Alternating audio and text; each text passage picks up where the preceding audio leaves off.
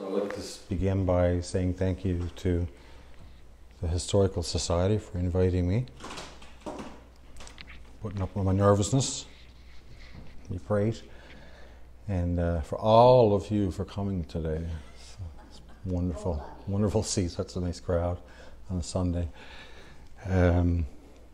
Thanks Tom for the introduction that I sent, and it's probably way too long.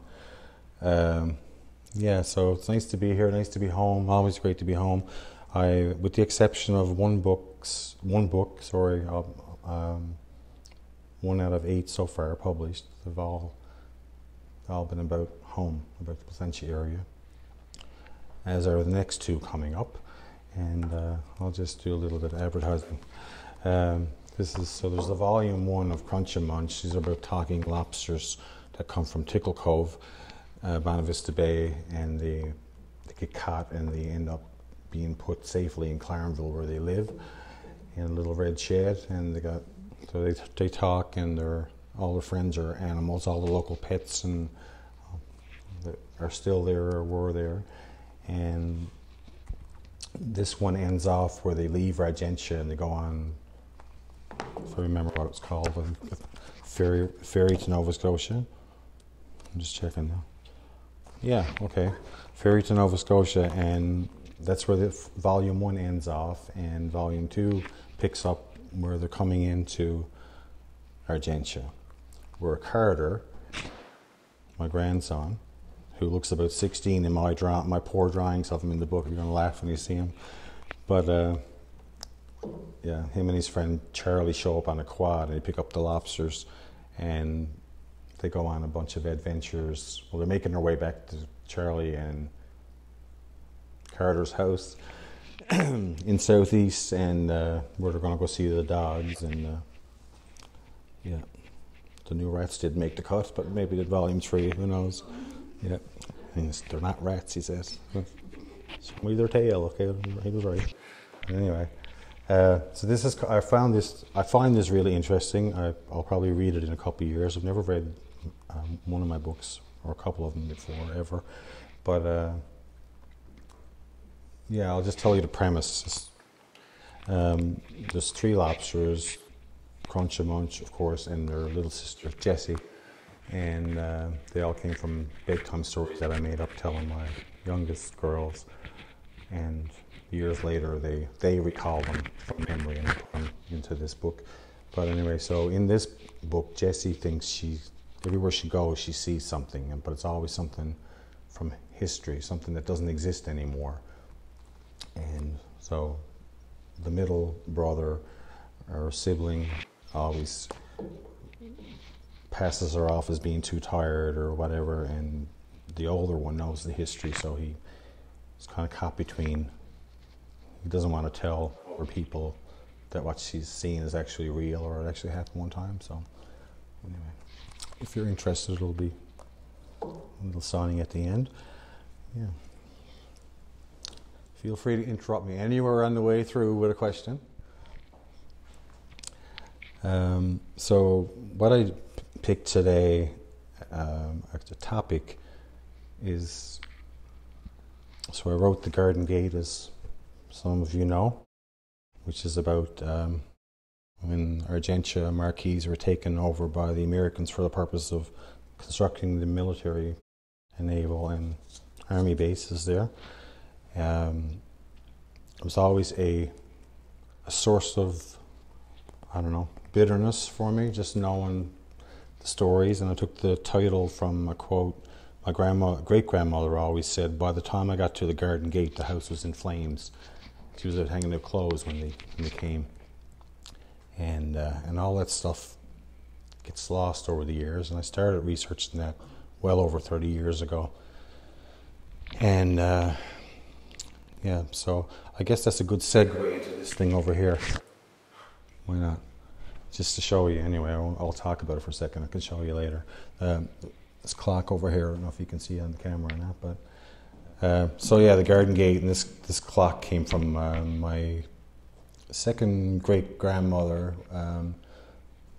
She was Maria Whiffen. Her father came from Wales in 1800 to Bonavista 1838 moved across to talk about switching religions we were talking about earlier.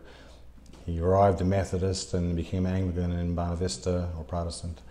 And in 1838 he moved to Southern Harbour, Placentia Bay, of course, where he became a Catholic. He's married 6 times and had 29 youngsters who all lived and have all their names and their dates of birth and all this stuff. I wouldn't say they all live, but I have the list anyway. Yeah, so that's the clock from her house, and she was only born in 1840, so and she died 2 weeks before her 100th birthday in 1940, and this would have been her parents or her husband's parents that I don't really know, so because how am I going to know, right? There's no one left to tell me, so yeah, so that's the garden gate, and the next one, getting back to my topic. So yeah, and this was just acquired by the school system in the province this year. I don't know if it's in yet or not. I don't even know how that stuff works. No one tells you anything, right? So, yeah. Nod and smile. Say thank you. And so Swept Away picks up where the garden gate leaves off, and it's set in Freshwater because most of the Argentia residents and Marquis also. I just use those 2 town names to indicate what we know as the north and the south side. They moved to Freshwater, and so it's Swept Away, so it encompasses all that, picks up socially where the garden gate leaves off, and so in there you get all the changes, and it's also a love story gone bad, and you know that right off the bat. You know right away that there's a man and 2 18-year-olds. She's just newly burnt out of her home in Argentia with her parents, and he falls in love with her. After about a year of tormenting her or whatever, they become an item, and so she gets washed out of a dory one Sunday afternoon, and he spends the rest of his life looking for her. Just ruined that for you. No, I'm just kidding. You know that right away. It's a lot of flashbacks and stuff like that. So moving it all in that vein, I'm going to read from what I wrote there now. So the topic is how, or what kinds of impacts the American presence had on our area, on our culture in general. So, am I speaking loud enough? Can you hear me? Yes? Okay.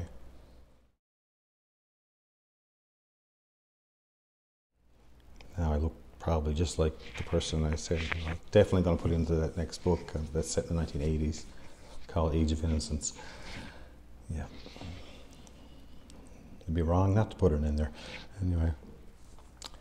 So, I'll just read what I had there. So, Swept Away is set in rural Newfoundland, and we can jump back and forth. If anyone has any questions about Argentia that I might know of, I chose to write about my own family because you should write what you know, and that's how I feel about it. Stephen King said that in his only book about writing, called On Writing, write what you know. So that's what I did. So I just narrowed it down, and because every single family would have their own stories, of course, and their own experiences, their own feelings, and all that.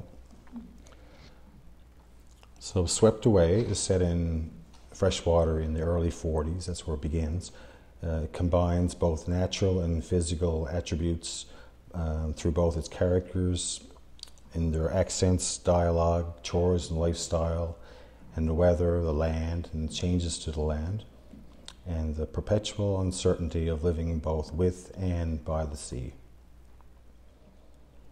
So the setting, again, is in Freshwater.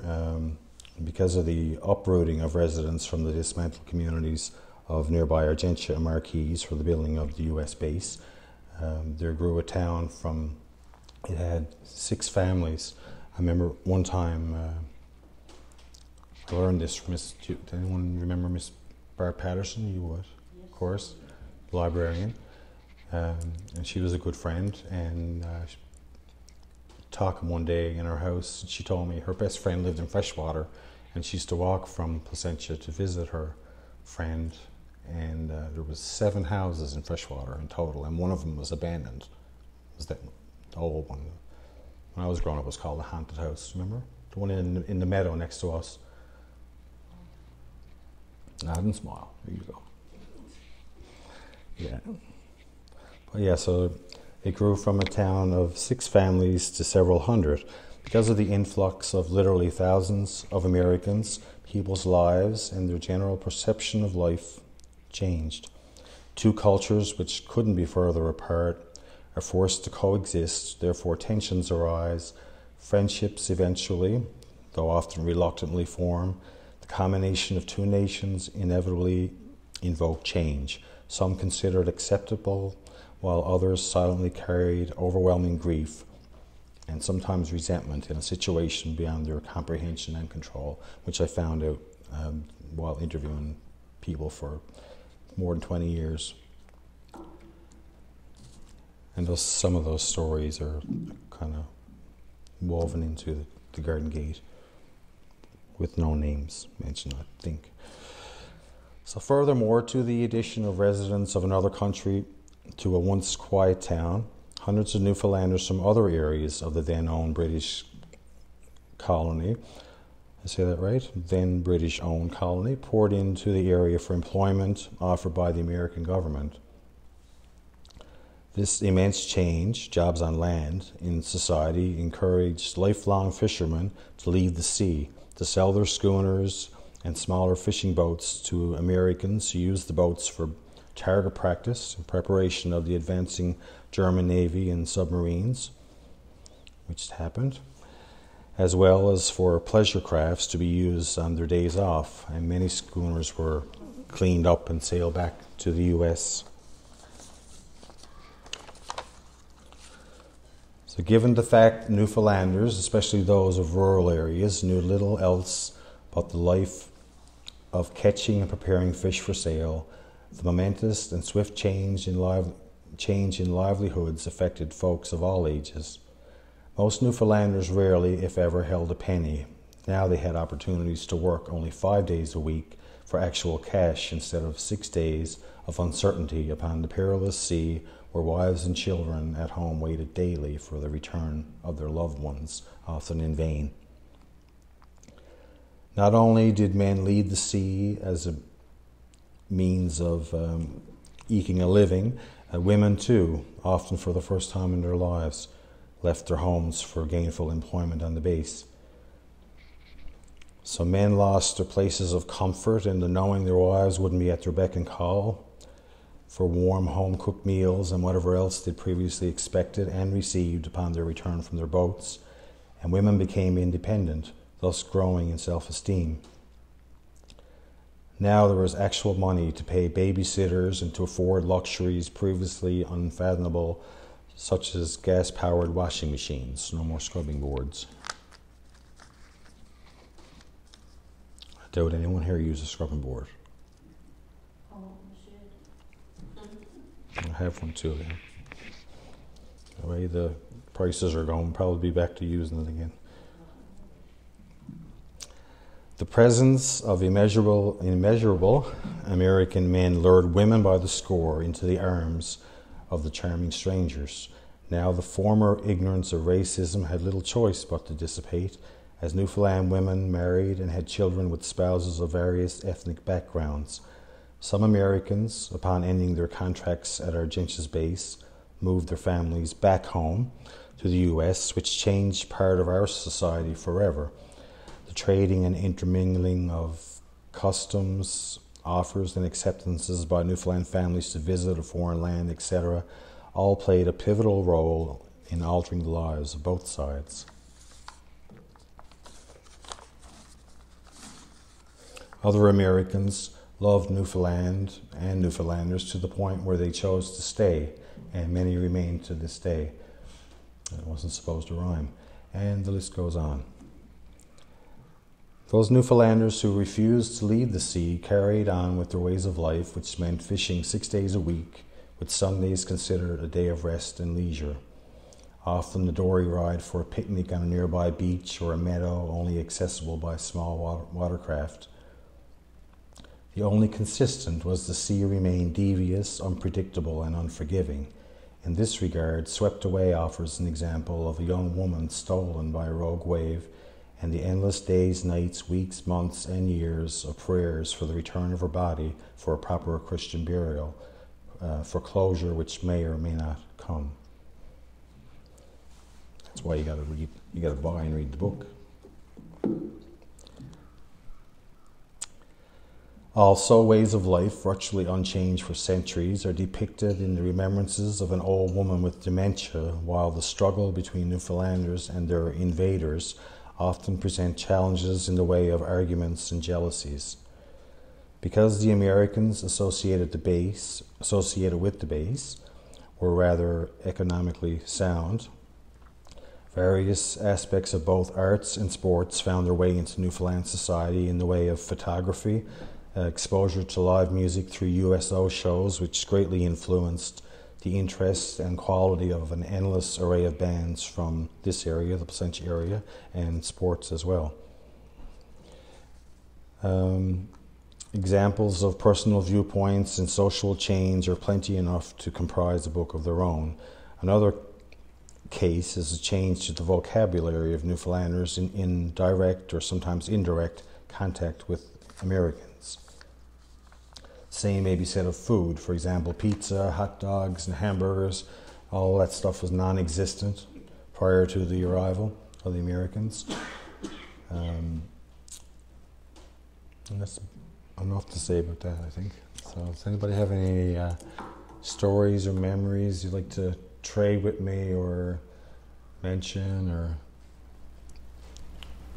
Well, I think some of the Americans being here was back after the war, the fights between young men from there and the Goshen base. In fact, in front of my house one night, there was a group of about 50 Marines and 50 people from the Cape Shore that met there and had a big battle right in the middle of the road. There was 2 policemen there trying to separate them all, not too successful. No. In fact, they didn't break it up, and they brought up the Marines from the base. It was a tremendous battle. Wow. no surprise. I've heard lots of stories like that growing up. Yeah. Most are not fit to tell in public. Yeah, thank you for that. Yeah. Any idea what year that might have been? Do you mind me asking? It'll be, I think, probably in the early 40s. Okay. So right away, pretty much. Yeah.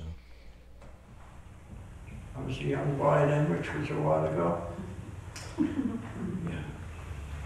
A while ago. And it seems like yesterday, right? Yeah.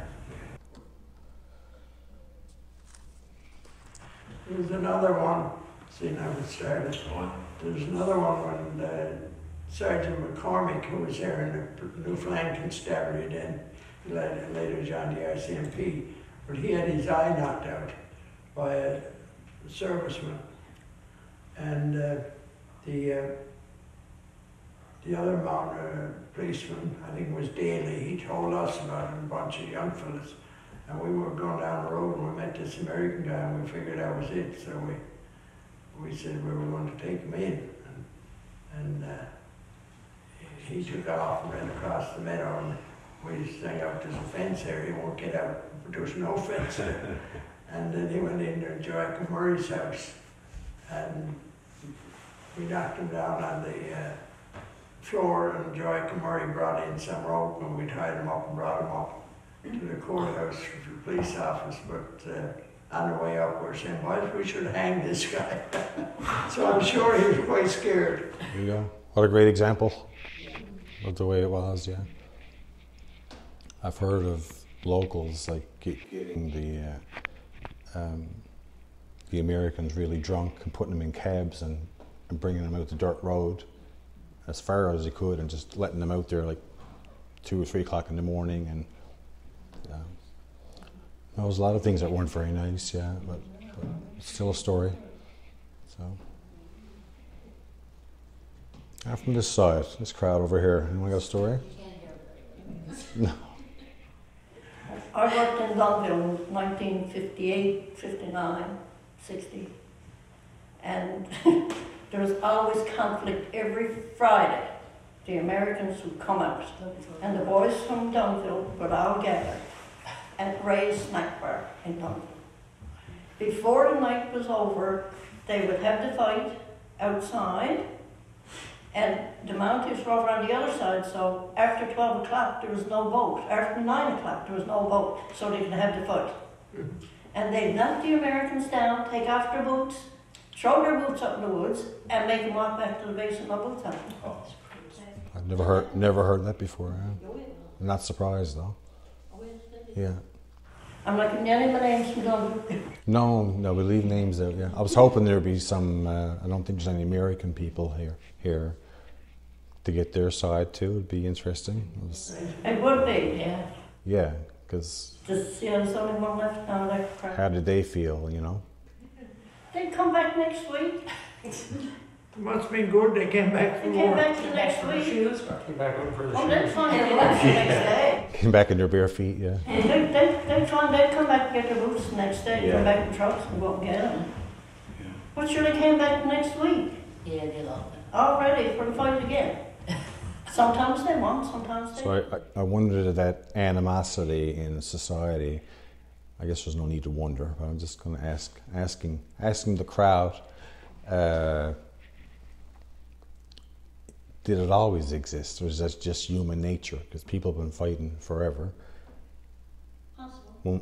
When we were growing up, if there was a dance, there was a fight after the dance, and that never changed. And the same thing, gangs from Placentia would come to Freshwater, to the they were called record hops then when I was, right?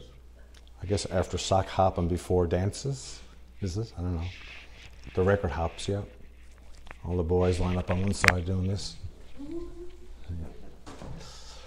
I was in school, there was a nun between you doing this. If you want to get some good stories about bass, you should talk to Johnny C. Yes, I actually invited him, now that we've said his name, he's on camera. Hi Johnny, in case you see this. I did, I picked him and some other Americans. I talked to him, I often encouraged him, I don't remember his stories, but I tried to encourage him to write a book.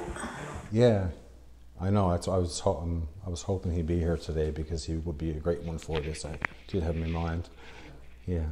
You know, Ken Schaubel was here at the same time. I invited them too. Yeah. Anyone I could think of who was from the U.S. that stayed here, right? And, There's a fellow up down southeast. I'll forget his name. I'll think of that now. maybe this will generate some interest in them because they've been virtually ignored from day one. And like me growing up, I won't say a hatred, that's too strong a word, but just, I'll use the word yank, which I know is derogatory as much as newfie to some people, right? But yeah, so anyone else have a story or memory? I appreciate those, yeah. So far they've all been about fighting. But yeah, so we grew up like that. I know the generation before us did, for sure. So, I mean, did they just walk into something that was, or just escalate it more? Because I've heard a lot of people tell me, well, they had white teeth, or teeth at all. Yes. It's like their hygiene was, it must have been attractive to some women, I suppose. If you had teeth versus a fellow with no teeth. Right? I'll go with him. Yeah. Youngsters might have teeth then. The other side of the story, which is more pleasant, like they'd often come up to us at the school and come up with a truckload of sports equipment, bats and balls and stuff like that, and get them out to us for our use. So it's a nice story. Yeah. I know they were very generous and very kind. I know they brought Santa Claus to Fox Harbour. There you go. I knew you'd have a story, ma'am. Yes, they brought Santa Claus to Fox Harbour. Yeah. We come in on the helicopter. Oh, Remember that? interesting. And how old were you then? Oh, 9 or 10 probably, or maybe less. I don't know. And the helicopter would have landed where? In someone's meadow, obviously. In the field or something. We always had a field. That became the ball field. Yeah. They used to bring a truckload of stuff. The school in Dunville was on Lower Road then, where the St. Anne's Church school was. That was on the Lower Road in Dunville. that old building was falling down up there. Oh, yes. That was a school at one time. Oh, okay. And they used to bring up a truckload of stuff and give it out to the kids. I Nice. know they were good like that. Yeah. Yeah. Even when we were younger, I remember going to the Star Hall. Oops. What's it called? The trade school. And they have a Santa. The Americans would have a Santa there, right? I only know that because we have a picture of it. So, yeah. John Whalen wrote us an interesting story. In fact, it was recorded and broadcast on CBC about something like that when they tell us about the bus coming up from the base to pick them up, and they picked them up over on Jersey side and there. Tom Lane, the Chinaman, was over there. Yeah. And the Chinaman saw him all outside freezing, waiting for the bus, so he invited him in, give him hot chocolate and stuff like that. So, Nice. yeah, John told quite an interesting story there. Yeah, he'd be a great fellow to have here for stories, yeah. I know my grandfather and Raymond, his father, were really good friends from Argentia, yeah. So I spent my childhood driving around with my papi, visiting all the old people, Joack and Murray included. Yeah. You mentioned him earlier, right? Yes. Yeah. No, that's good. So did they do that for their entire time here, like by helicopter, or until the road was put in, probably in '55, maybe? Yeah, I think in the early days it would have been more active, you know. Yeah. I don't know how long they kept it up. They were here for 50 years. It must have instilled a lot of that stuff into local people too, to do things more for each other, maybe. Yeah. So I'm lucky enough to have two of these because everybody gives me stuff. I have enough stuff to fill 2 museums. And I live in the oldest house in Clarnville, and I would love to get out of there and turn that into a museum, but it's a different setting than It's too transient there, it wouldn't work. a museum there in Clarnville, right? Because there's already a museum in Clarnville that doesn't work. It's the Railway Museum, and no one goes there. So, but anyway, so yeah, that's, people know I appreciate old things, and I always get surprised with beautiful things like this that I never knew existed. So I got this one. I just noticed a crack in the glass. I don't know if that happened on the way down. It was always there, but hardly matters 160 years later, does it? But it actually works. Yeah, I just gotta do some work with it to move it over and stuff. But it was built. They were built in Connecticut In the 1840s, which would, again, my great grandmother from the Garden Gate, Mariah, they call her Mame. She lived to be almost 100. She was born 1840, which means she wouldn't have had this as a child, so it had to be her from her house. So it's her parents or her husband's parents, one or the other, right? But that's not that important who owned it. The fact that it still exists. And have another one like it, only for it's taller. That's from the other side of another side of my family. But yeah. Any questions? You want to come up and kiss the clock or anything? No, I'm just kidding. What time is it? I mean, on the clock. yeah, Well, it stopped at about 2 minutes after 1. Yeah. I do have a winder. Where it's not working yet, I didn't bring it. The other one's on the mantle above our stove. Yeah. So. Questions about the clock? Or any other antiques? I literally have enough to fill a house. So. no. Antiques are antiques for sale. Which leads me into the question, you were telling me a little bit about the Rosedale Manor over there, Sweetman and the Bear family, and he's got connections as well. Well, my grandfather, Mom's father, bought that in the late 70s. And we were there when they were... am I talking loud enough? Okay, sorry. Yeah, so the Rosedale Manor, yeah, we can talk about anything, can't we? It's history, so, okay. Takes the pressure off. Staring at these books. Yeah. So while my father and my uncle were renovating that, the house was built in 1892, is that correct? Three? Okay, close. Mine's not completely gone. But yeah, so when we were renovating it, a lot of stuff that was going to be thrown out in the garbage, like trunks and all this, we took that. And to this day, one of the big trunks, which was, yeah, and has wooden handles instead of leather, I like that feature on it. And I stained it, cleaned it up, stained it, and doubles as our coffee table and our splits box in our living room. So you don't mind if you spill anything on it, or you can't scratch it, right? So yeah, and sorry, it's not for sale. But you never know. I wouldn't sell it to you. I'd give it to you. I wouldn't sell it to you. But right now, it hides all the splits for the stove and the paper. So it's a wonderful thing. Yeah, we have a 9-foot door out of that house. 9, if not 10, I think it's 9, and it's still solid. And I was telling Chris earlier, there's what I think is a drying table. It's like this, only for up in the shed. It's from that house, right? Yeah. But, and there's God knows what else, yeah. And I remember all the cast iron fireplace inserts that were there, and they threw them out in the mid-'80s when someone else bought it. Have you got any door locks? Yes. with skeleton keys of every kind, yeah. I got them cut out of doors and everything. I got the locks working again and stuff. We might be willing to swap one that's not working for the one over in the museum. You can turn it one way and open it, but you can't want to open it if you turn it the other way. Did you take it apart and try to fix it? Yeah, well, I didn't, but others have. Okay. Because they're like a make and break engine. It's like there's not much to them, right? Spring and a spark plug.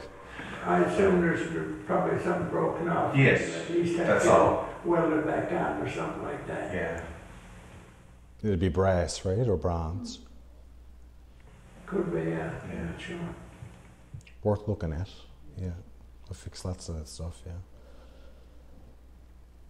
Yeah. Anybody got a song or anything in them? You got a small audience now by singing a bit smaller. I was always impressed by the local music scene here, the amount of bands that came out of this area, and knowing a lot of them that are, whatever, whether they're here now or not, doesn't matter, but they were all influenced by the Americans. And I know of one band, at least from here, that were offered to go on a tour of the U.S. by the Americans, but they never even. Yeah. John Maher was in that band. John Maher was the bass player.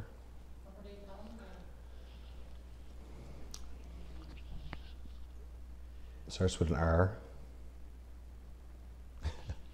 It's of no help to you, but I don't remember. That was common knowledge one time in my head, but that's long gone, pushed out by something else.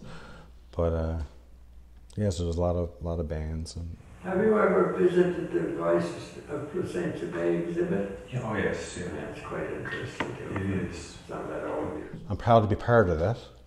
Yeah. My last album was on there, yeah. I think they put the whole album on there. It's a nice setup, yeah. Yeah, and they're all songs, stories about the area too, same thing. And yeah. A lot of my books started out as songs. And like, go back to Thursday Storm, when I go back there, a book called Thursday Storm about the loss of the schooner Annie Healy in 1927 from out of Fox Harbour. That started as a song, and then it was a play 22 years ago, and now that. So if you're interested in the writing process, we could talk about that for our research or whatever. So in 5 years from now, I'm going to put out, because Flanker Press did that book for me, and I'm going to publish it myself for the 100th anniversary. And if I'm around in 5 years and able to do it, that's the plan. So exactly. The book will be out. There will be a book. I know yeah. But the amount of history in this area, and I had to preach that to the Historical Society, it's just mind-blowing. There's no end to it. Like, I could live to be 300 and write 2 books a year. What I know about this place already. Well, keep writing. We need it. Anything to spread. Yeah. I got,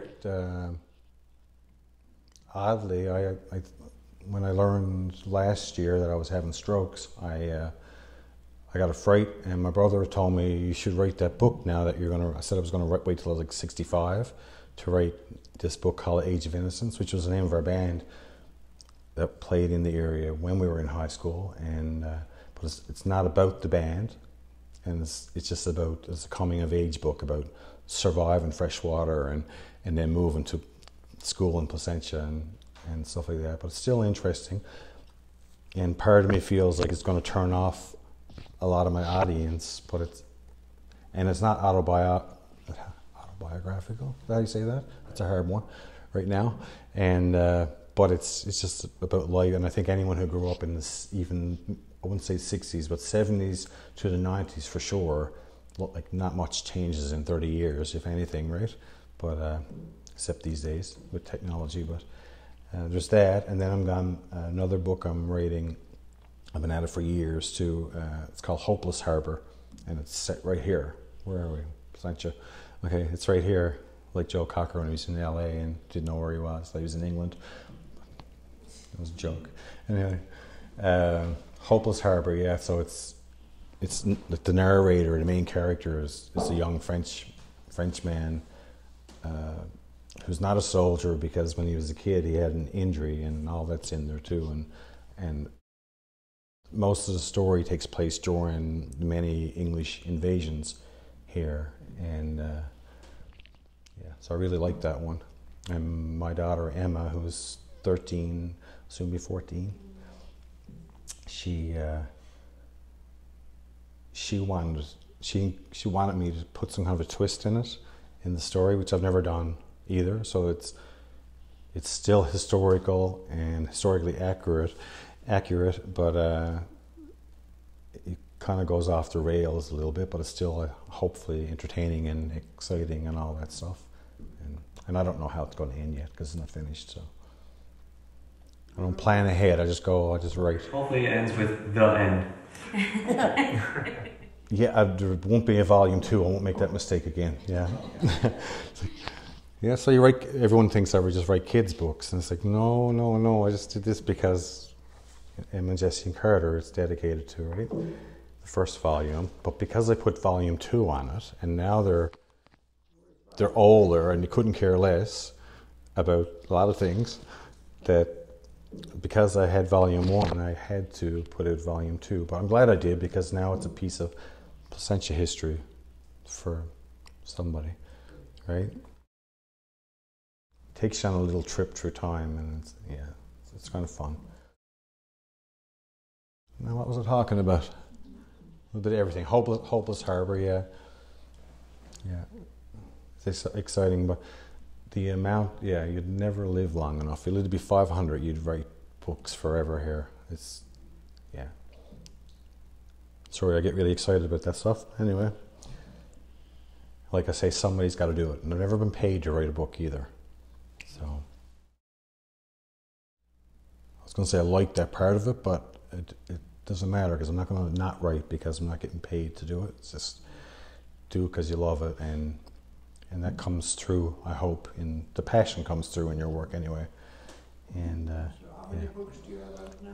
this is my 8th one to be published, and I have a book of short stories coming out in the spring, and then I don't know which novel's next, because I got about 8 or 10 on the go all the time, and I'm jump back and forth depending on what mood you're in. I think it'll be the Age of Innocence one, just in case. There's going to be a sticker on it that says no names or given, or names have been changed in places to protect the guilty. But Darrell, it would be good to get it out sooner, not only for yourself, but all the other people that would appreciate the book. Can you repeat that, please? I said not only would it be good for you to get it out for your sake, but also for the other people reading the book. Yes. Yes, I hope so. Yeah. I'm going to take a gamble and do it at the risk of... I say that because I may as well comment. It's like there's, everybody cursed a lot then, and it's in the book. It's the first book I ever put a curse word in, except for Thursday Storm. There's a lot of folks in that, F-O-O-K. And, you cannot change it, Yeah, the Thursday Storm was criticized at some point along the way, and that's important too, that you do be criticized, but if you stay true to what you're doing and you don't change the dialogue and the way we talk and all that stuff, and you write it the same way, and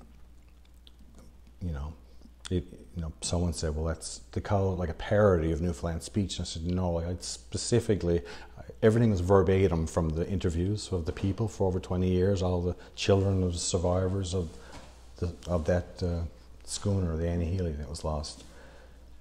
And I actually asked the publisher at the time, do you think, because it was some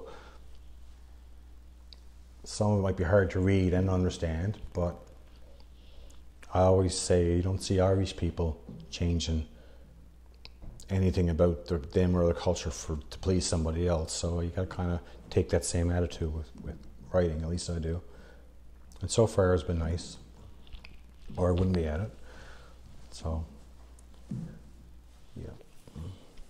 But yeah, so people who are still here and able and willing, interested in that. Yeah, because everyone forgets how old they are.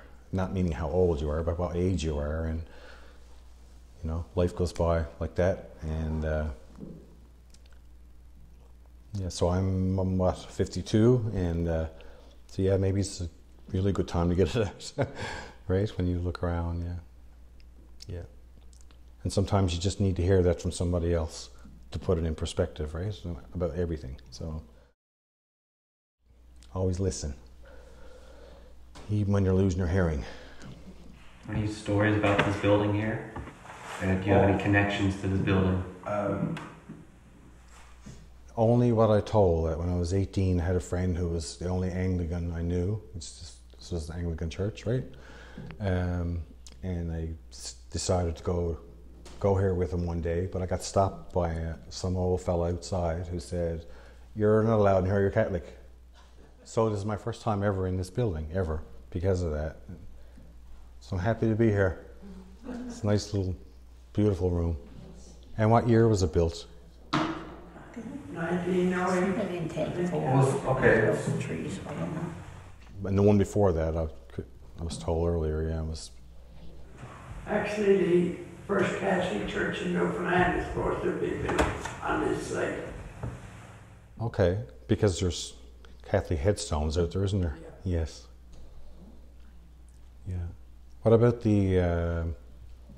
I know we all know there's graves under the church in Placentia. I knew that a lifetime, but there must, and for the convent, it was built in 1864, is that correct?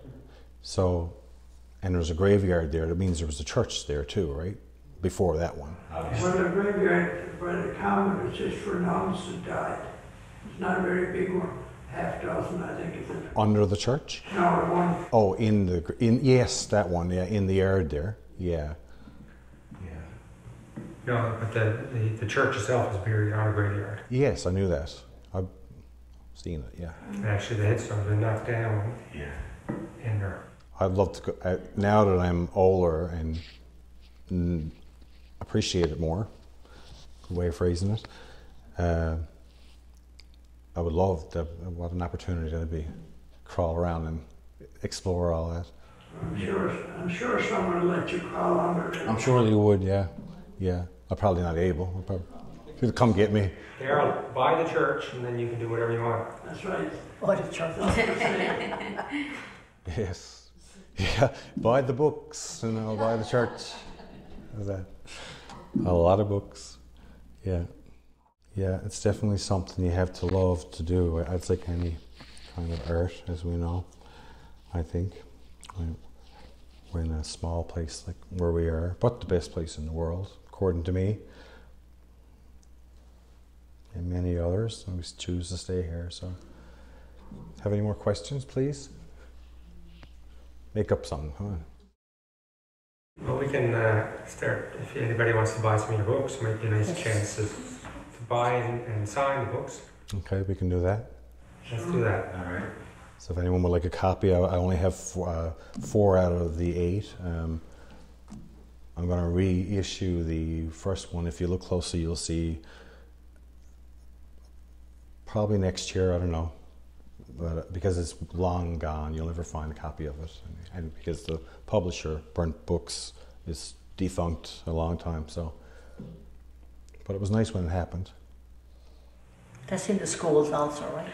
No, the second one is the Tickle. It's called When We Worked Hard. Tickle Cove. When we worked hard. So what was your first one again? It's called If You Look Closely, You'll See. It was a book of short stories and poetry and stuff. And the first one that was published in. Tom said it earlier. 23 years ago. Yeah, 1999. However long ago that was. Yeah.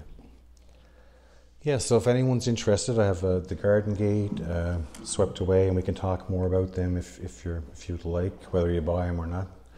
And I appreciate any questions or whatever. And both volumes of Crunch and Munch, the talking lobsters from Tickle Cove. Now they got Placentia put on wheels. So anyway, thank you very much to the Historical Society for having me, and thank you to the wonderful crowd coming out on this beautiful Sunday.